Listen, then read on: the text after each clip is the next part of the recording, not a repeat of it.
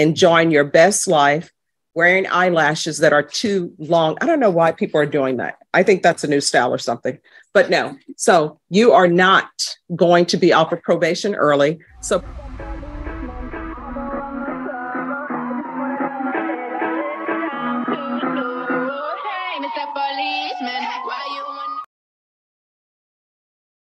all right, who is the state on Oscar Martinez? It's unauthorized use, evading. Oh, I call your name 3 times and you appear in my mind. All right, so let's start with discovery issues. Which case is there a discovery issue? Judge, we're here on the murder charge. Okay. Not the UN. All right. So is there a discovery issue on the murder case? I think we're coming back on Monday for discovery, actually. So you just here for a bond today? We're here for a bond reduction. All right. And normally we're sending cases for bond to Judge Nahara, but I know this was specifically set in this court for this day. So State, are you prepared to proceed on the motion for the bond? Sure. Okay. All right. Court is calling 2022 CR 4932B, State of Texas versus Oscar Martinez. That party is announced for the record for the state. Jason Gearhand, Your Honor. For the defense. Michael DeLeon for the state, Your Honor. And are you Mr. Martinez? Yes, sir. Nice to meet you. All right. Off the record for a moment. Counsel, we're on the record. So if you want to speak to your client, that's okay. If you want to speak to your client, they'll have to be moved to that end. But I can't have people speaking behind the court reporter. All right. We're back on the record. Defense, you filed a motion to reduce bond? Yes, Your Honor. Mr. Martinez bond, he's been currently locked up for the past year in Bexar County Jail. Bond's currently set at $200,000. He's charged with murder, essentially as a party, Your Honor. What we're going to be asking for to get to the very end is that we're going to ask for a reduction down to $80,000. The court knows that the purpose of a bond reduction, a bond, is to secure the defendant's appearance in court. Mr. Martinez here is 20 years old. This happened when he was 19. Essentially, Your Honor, to give you a brief synopsis, he along with 4 juveniles, were in an SUV. Apparently, the evidence shows that there was an attempt to rob a drug dealer of drugs, money, or both. Okay. During that incident, apparently there was a shootout between a juvenile who was in the SUV with my client and the unknown drug dealer. Okay. Because of that, there were two deceased people. One, the juvenile who got out to confront the drug dealer, and a complete innocent bystander who was in his home, and a bullet went through that shootout to the neighbor's home, and a citizen was killed. Okay. I'll briefly say that at no time in looking at the evidence, there's no evidence that my client ever possessed a gun, had shot a gun, any witnesses to show that he was part of this beyond being part of at most a robbery attempt. Okay. For Mr. Martinez, he does have a job. If he gets out, Your Honor, he does have a mother and a father, stable home life. He will live with his parents. He has a job as a foundation repair with Baird Foundation, B-A-I-R-D. He's been doing that work for about almost 2 years. If he gets out on bond, he'll be appropriately going to that work. We believe GPS would be completely appropriate in this type of case. I've talked to Mr. Martinez. If you drug test him today, Your Honor, he's going to come out clean. I hope so. You would imagine so, but he will come out clean, Your Honor. He's done no drugs while in jail. Any type of curfew, any type of conditions the court wants to impose on him, we believe that an $80,000 bond will be sufficient to return him back to court and address these charges in a timely manner. He has been locked up for over a year, and I believe that an $80,000 bond is sufficient to return him back to court and to face the charges, whatever those charges might be down the road. Great. Well, Judge, I almost concur with everything that Mr. Delusional mentioned. But however, one of the major things that may be missing is that this is this short of a capital murder, because like Mr. Delusional mentioned, they were at a drug deal possibly and trying to, in a sense, steal, rob, or aggravatively rob a individual that they did have a shootout with, and both sides were shooting at each other. And during that course of that, one of the defendant's co-defendants was killed, and then another person across the street was killed. But the fact remains is that a $200,000 bond upon something like a capital murder is very, very appropriate, if not low. And for a murder of this type, Your Honor, I believe that $200,000 is an appropriate bond amount. Plus, even after this murder, he picked up additional felony cases of a UUMB and a misdemeanor case, Your Honor. So, in the community safety standards, I believe that $200,000 is appropriate. All right, Mr. DeLeon, it's your motion, so I'll give you last argument. I agree with almost everything Mr. Garahan said, Your Honor, as well, because this would be appropriate, but factually, looking at this specific defendant, the evidence is not going to be there, I believe, for the state to show that he was more than just a party to a robbery, and the state doesn't have the alleged gunman who was being robbed. The last thing I would say, Your Honor, is just in case, hypothetically, we thought that Mr. Martinez was shooting a gun factually, and it'll take 10 minutes to go through all that, but I will just sum it up. Factually, if Mr. Martinez was firing a gun, there's no evidence that he would be shooting in the complete opposite direction of the innocent citizen who was shot, and his associate, juvenile, who was killed. He was shot in the face. Factually, it would make no sense for the defendant to have shot his juvenile friend in the face, because the juvenile should have been completely facing the opposite direction. So just factually, there's no evidence that's going to show that my client had a gun, shot a gun, and even if he did, he wouldn't have caused these two deaths. Okay. All right, and I do show that this is set for discovery as well. So I'm going to give you all, after I make my ruling, I'm going to give you all one more discovery setting, and then the state will be required to tender an offer. So I'm going to reset this for 45 days. Ms. Ferguson, can I have a 45-day reset? Yes, ma'am. And this is going to be for discovery, and state at that time you'll need to make an offer. Yes, June 22nd. All right, so we're going to come back on June 22nd. Mr. Martinez, your counsel made an excellent argument for why your bond should be reduced, but I have to look at everything in totality. I am going to deny the motion for the bond reduction.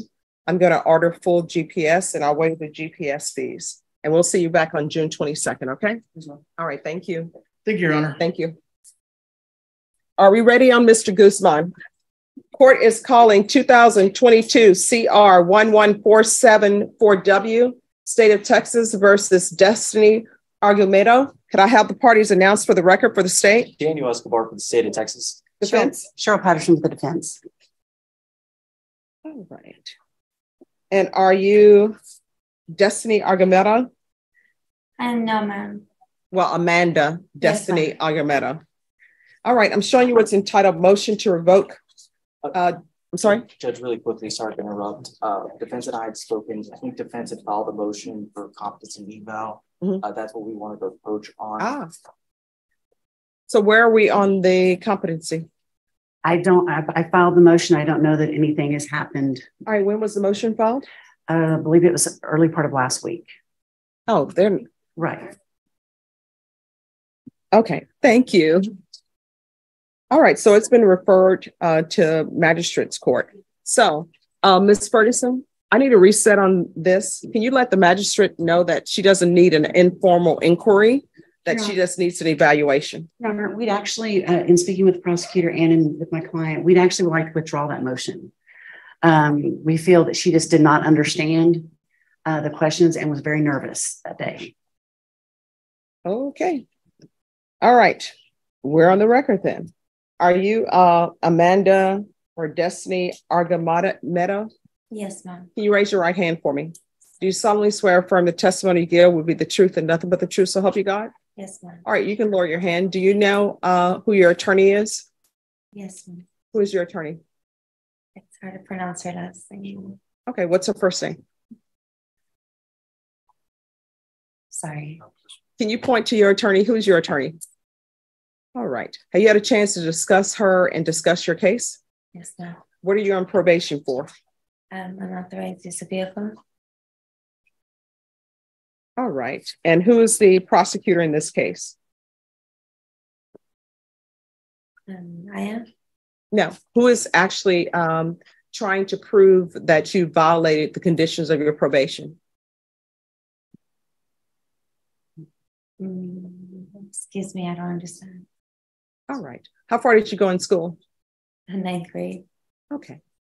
All right. You're on probation. Do you understand that? Yes, ma'am. Okay. You understand, you told me you're on probation for an unauthorized use of a vehicle? Yes, ma'am. What is your range of punishment? It was 2 years of probation and parenting classes. All right. If I were to send you to prison or to the state jail facility, how much time could I give you? It was 2 years. Okay. So with regards to this motion to revoke, Yes, ma'am. who has to prove to the court that you didn't do what you were supposed to do on a motion to revoke? Myself. I'm sorry? Myself. Yeah. Okay. I think she may need an evaluation. Yes, Your Honor. Okay. All right. So this is going to be set for evaluation. Ms. Ferguson, what date can we bring this back? You can do June. I can do June 15th. All right. So we're going to recall it back for June 15th. Yes, And Ms. Ferguson, if you will again, just let them know that there's no need for an informal inquiry. The court is requesting that the evaluation be done. Okay. All right. Thank you. Thank you, Your Honor. Thank you. All right. On Genevieve Pinter. Who's the attorney for Genevieve Pinter? All right, Pinter, come forward. All right, so there's a request for early termination on your case. I'm not inclined to give you early termination. I mean, what you did was awful. And there's a concern with you working with the elderly, which is what I put in here, that you're not allowed to have any work with vulnerable persons, any elderly people. So you want to be terminated early. Why should I do that? Because, I mean, yes, I understand what I did was wrong. But I've never violated probation. I've never failed a drug test. I hold a steady job. And it's not even in the medical field anymore. I've been doing good. I know what I do. I just want to put this past me and then just move forward with myself, better myself for my kids and myself. Kids or baby goats? I wish people would stop My children. Thank you. I wish people would stop using the word kids for children. The complainant wants to move forward too, but you know why the complainant can't really move forward? They don't have their engagement ring. So where's their engagement ring? I'm not sure. Find their engagement ring, and then maybe I'll consider early termination. It was, I don't know what they said, what happened with it, but I know it was, from my understanding, it was pawned in the pawn shop or something. Well, this is an engagement ring that you're responsible for. So what do you mean? You're saying you're understanding that it was pawned in the pawn shop. You're acting like some phantom did that. Who pawned it in the pawn shop? Myself. All right. So where is their engagement ring? They want their engagement ring. You're before me saying you want your probation terminated early because you're ready to move on with your life. Correct. She wants her engagement ring. And since this is an elderly person, that means that engagement ring, they probably had it since who knows where, how long. And that engagement ring cost that person $15,000. And how much did you pawn it for? I don't even remember. It's been a few years now. Yeah. See, here's the thing. You commit a crime. And for you, it's like, oh, I'm done. I don't even remember. No, it's not. Yeah. I'm not giving you early termination. You're going to do every bit of the 8 years that you're on for this probation. And you need to sit and think about the engagement ring that you stole from an elderly person when they allowed you into their home to take care of them, and you went and pawned it, and you're walking around enjoying your best life, wearing eyelashes that are too long. I don't know why people are doing that. I think that's a new style or something, but no. So you are not going to be off of probation early. So probation, please tell probation officers to quit submitting me documentation asking for her to be taken off early. I'll only truly consider taking you off probation early if you return her $15,000 engagement ring that you took to some pawn shop and they probably gave you maybe $200 for it. She wants her engagement ring back, and you should want her to have it back. And then until you internalize what you did to her, an elderly person allowing you into their home to work and you stealing their engagement ring, you have learned nothing on probation.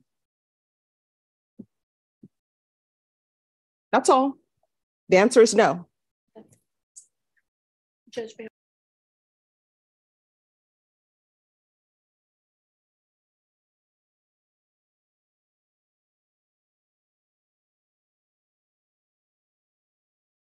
Court is calling 2022 CR 10884, State of Texas versus Armando Mata.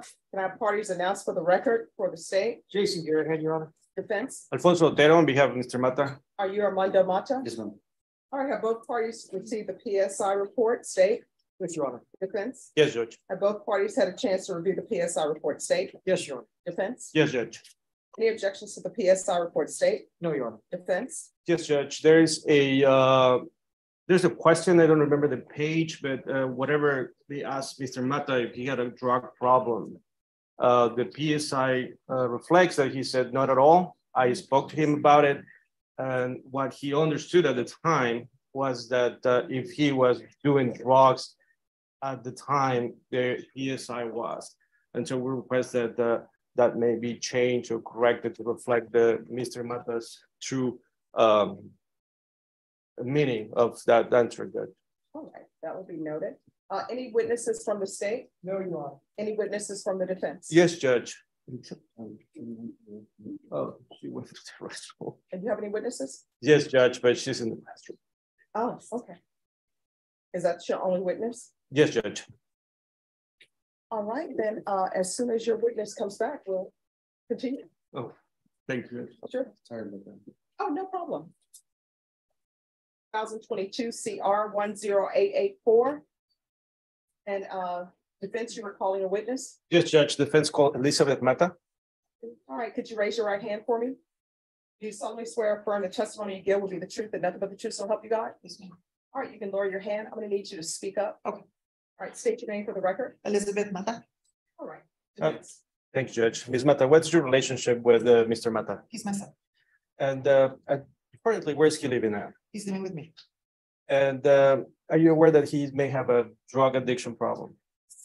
And when did you learn about his drug addiction problem? His whole addiction problem started in around 2009 when he was involved in a motorcycle accident. He broke his knee and his hip, and he was prescribed what's called morphine in the hospital. And then when he was released, he was prescribed oxycodone, and that's when all his problems started. Okay, and but after using those medically prescribed medication, he started doing illegal drugs. Partner drugs. And who lives there with you and him? Just me and him. Okay, and where you live at? We live in the middle. Does he have a job right now? He's actively looking for a job, but he's got one job already lined up, but he wanted to get this started. Okay, do you think he may benefit from drug treatment? Yes. Has he ever been in drug treatment? Yes, and when? I don't remember the years, but he's had like two stints and we have, but of course, if you don't have insurance, unless you're court ordered, they're not gonna keep you. Okay. And if he's granted probation, would you be willing to help him do anything he's got to do to complete those? Of course. No more questions, Judge. Any questions? No question, Judge. All right, thank you so much for coming in. Defense, any more witnesses? No, Judge. All right, then the court, the state is silent. The court will hear an argument.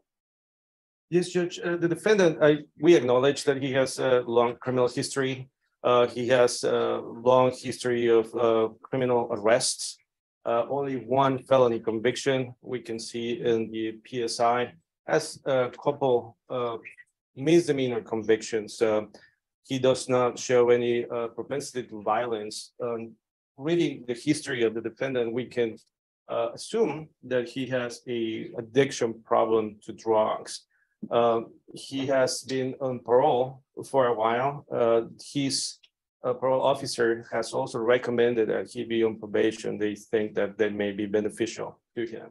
He has complied with parole, I'm sorry, besides picking up these cases, Judge. I spoke to him about what has motivated him to do this, and what he's telling me is that he is a heavy user of meth and heroin.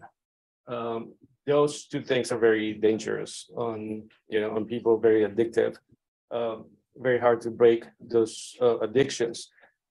He's willing to change his life, move on, finish his education, and turn his life around.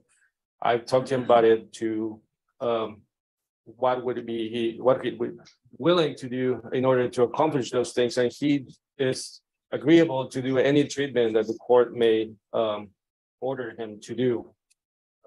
Other than that, Judge, I think he's got a heavy problem about drug usage, and he could benefit from maybe failing the drug court if he's eligible for it, or any type of probation, including treatment. Other than that, Judge, we will ask the court to grant probation.